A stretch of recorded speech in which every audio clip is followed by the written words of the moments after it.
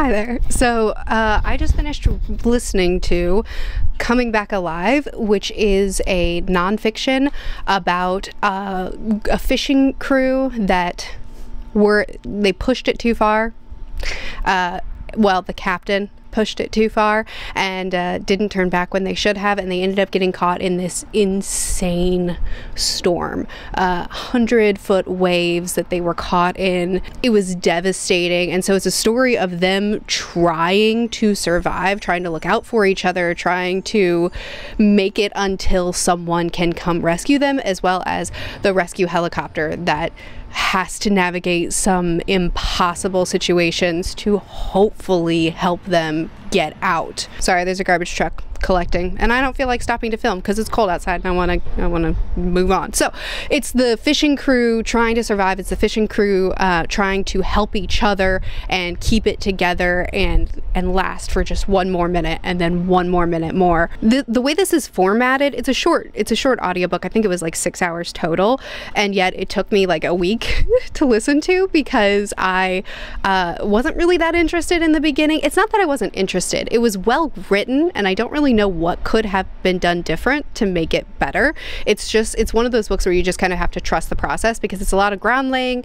It's a lot of kind of getting the backstory and getting the many pieces into place in the first half of the book. So in the first half, I was just kind of like, how's this going to come together? How's this really going to end up being as satisfying? How's it going to be a satisfying narrative? Not story. This is a true story of survival and rescue, but narratively.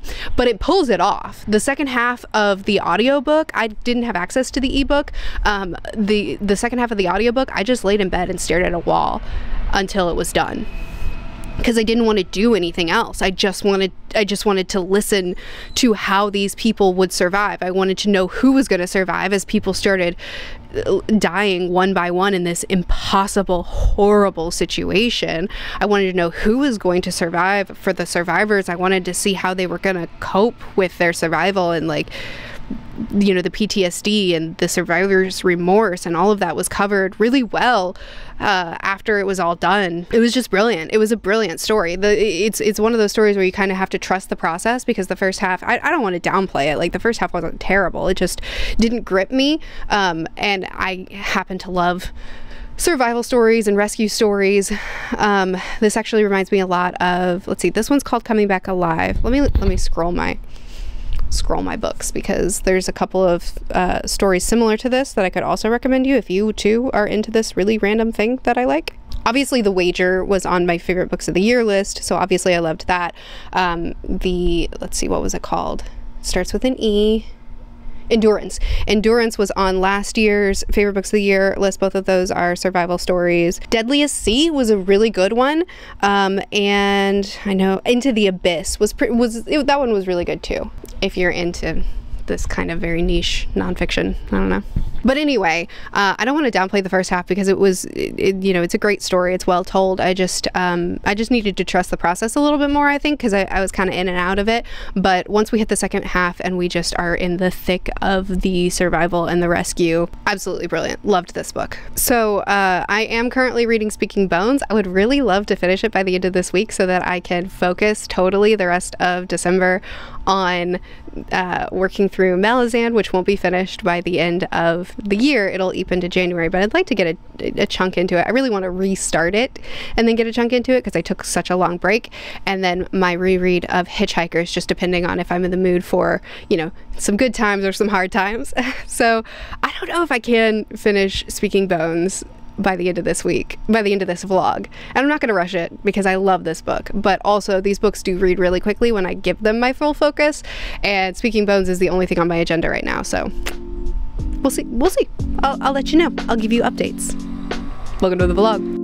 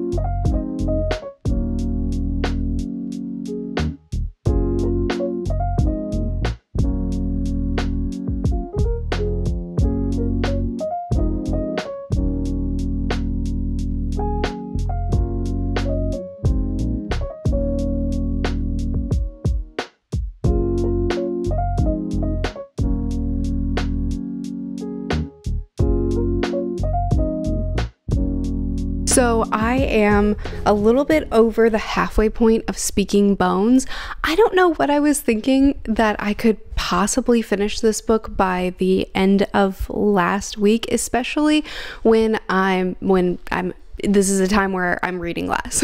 Like during holiday break and everything, I'm reading less. So I don't know what I was on or how far into this book I thought I was. Anyway, I'm over the halfway point.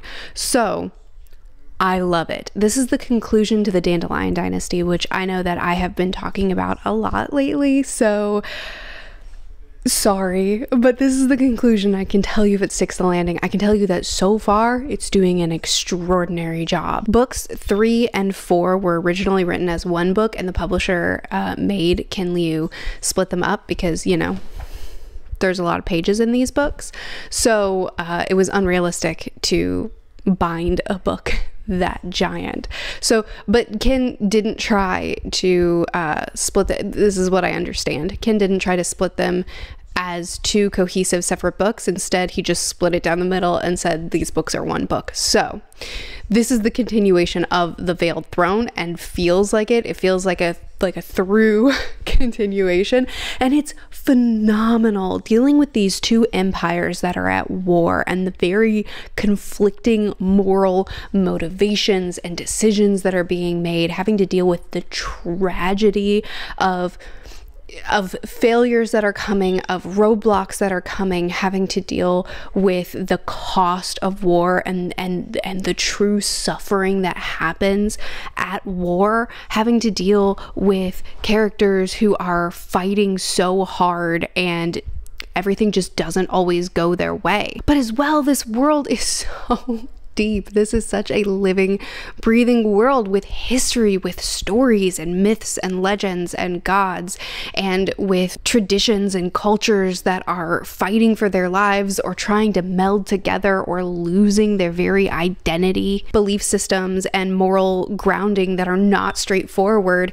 And Ken Liu's writing, his prose is so gorgeous, so brilliant. There are so many lines that just strike on their own what they say in the middle of a scene, a line that just pierces through the pages straight to the reader, that demands the reader to pause and think about what's being said, about what's being explored. It's just, oh my goodness, it's such a culturally just world building wise, it's such a rich series. It better be for 4,000 pages, but it's one of those books where it's one of those series where it's exploring so much, it's going so wide that it's just gonna take some time to get through it, but it's also so emotionally, it drags so much out of you emotionally, and the characters are so complex and deep that they feel so real. Anyway,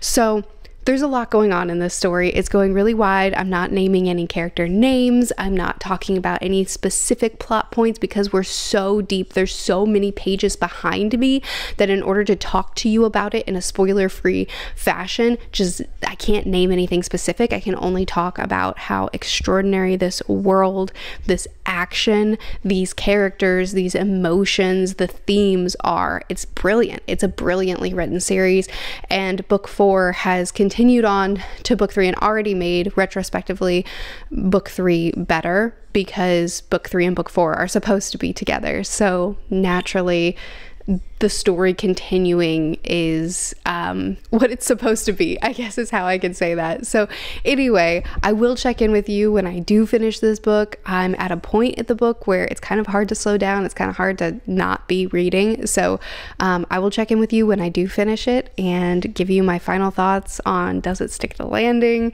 Is the quartet worth the tremendous page count? And yeah, all that jazz. Gosh, I really love this series.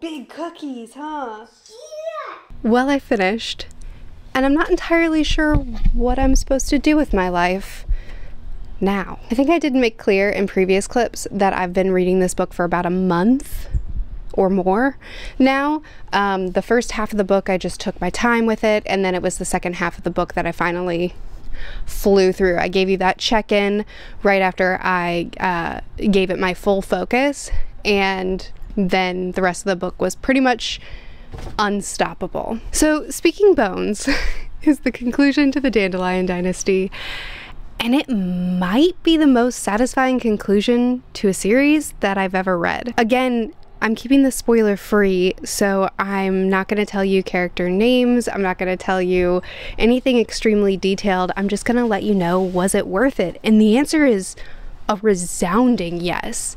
There's one element to it that I think, okay, I'll say this. This quartet is not written in the standard typical fantasy or sci-fantasy storytelling style that we're accustomed to. So certain, it's an epic in the truest form.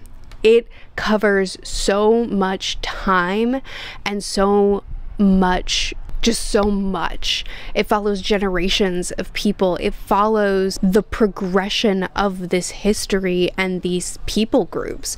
So because of that, it doesn't span following, you know, person who goes through arc. It's not like that. It's so sprawling. But that also means that you kind of have to trust Liu with his unique storytelling style. It means sometimes we're going to talk about legends and myths and stories within the story. It means that sometimes we're going to go off on side tangents following something totally uniquely different. It means that sometimes battle sequences, though brilliantly written, will not follow the formatting that you might expect. It's very much epic, incredible, bloody, tragic battles.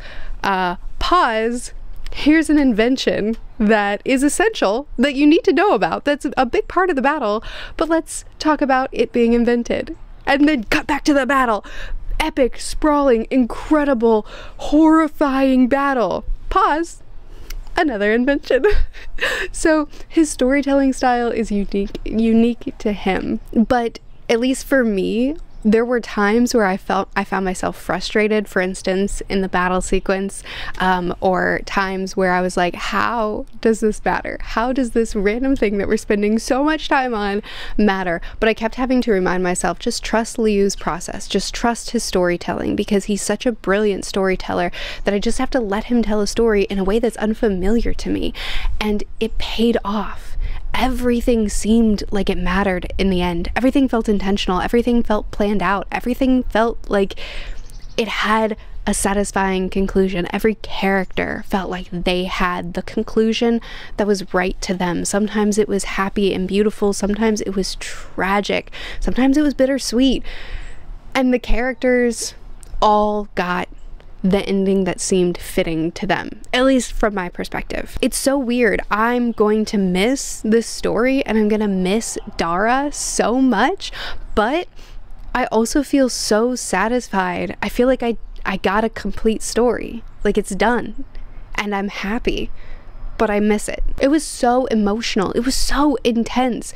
Oh my goodness, the themes in the story are sprawling as the story itself. But, you know, love, hope, friendship, betrayal, loyalty, the way things affect generations, the cost of power, the cost of war, so many things following so many people, and all written so impactfully. This is one of the greatest series. This series deserves the amount of love and attention that so many greats get. This is a true epic, and it was so worth it. It was so worth reading. Not everything that Liu did was perfect to me. There were times where I do think that the story absolutely could be condensed. There are times where the story feels meandering, but I also think that by the end, every single bit feels satisfying. So trust the process, I guess. I can totally see why this series wouldn't be perfect for everyone, but I do think that it needs to be tried by more people. If you enjoy an epic and if you won't be detoured by a lot of pages, if you're willing to just take your time with it, wow. Wow. What a story. I loved it. I loved it so much. This is a new favorite. How I would rank it in my favorite series list, I'm not quite sure, but it's up there. It's in the list. 100% it's in the list. I think I've gushed about every single one of these books as I've read them. I definitely have loved every one of them and been blown away by them. There will not be spoiler chats on them because I didn't take rigorous notes like you would need to for a story this sprawling, but I think probably in the future, not right now, in the future, I'll do a reread of the series and then I will actually do that. This time, I just let the story take me away. And usually when I do spoiler chats on books, usually I just enjoy the story and then after the fact, I look through the stuff that I've underlined and annotated and then just kind of build a review around that. This is not a series that I can do that for. This is a series where I have to be taking notes as I go. And I didn't do that for this quartet. So there will be spoiler chats someday in the future. Hopefully someday it'll get an adaptation, which will put it on more people's radar, and then we could do a read along. But if it doesn't happen, I'll still do a reread eventually. But I'm just gonna sit with it for now. And it was amazing. I mentioned in a community post that I would be back to normal now. My upload schedule would be back to normal. But now this weekend we have family members that are going to come and visit for the holidays, the post-holidays. So I'm not going to be able to film a review, like a Saturday video, the spoiler chats. So I'm truly sorry. This will be the last disruption. I try to keep my schedule as consistent, and I know you don't care. I know you don't care. You're happy to just have uploads. I know that. But for me, it's important to me to keep my upload schedule consistent, but the holidays got in the way. It is what it is. Anyway, I loved this book so much. I loved this series so much. I hope you'll give it a go. This week I read Coming Back Alive, or rather these 2 weeks that I've been reading. I read Coming Back Alive, which is a nonfiction. It was great. And Speaking Bones, which is a sci-fi fantasy. It was astounding. Highly recommend. I post videos every Tuesday, Thursday, and usually on Saturdays as well on this channel. Mondays and Fridays on the manga channel. I'll see you again soon. Bye.